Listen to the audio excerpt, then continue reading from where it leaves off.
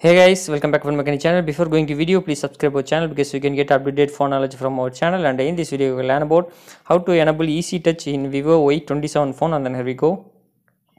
First thing, open the setting on this device. After that, scroll down. You can see here shortcut and accessibility option. Click on that and then select easy touch option and enable it. You can see on the screen power small size ball option, and then you can access from shortcut, and you can change the ball option, open tab menu or jump down or shortcut menu. You can change it. You can make customized menu from here, and you can use a double tap go back option, same ball.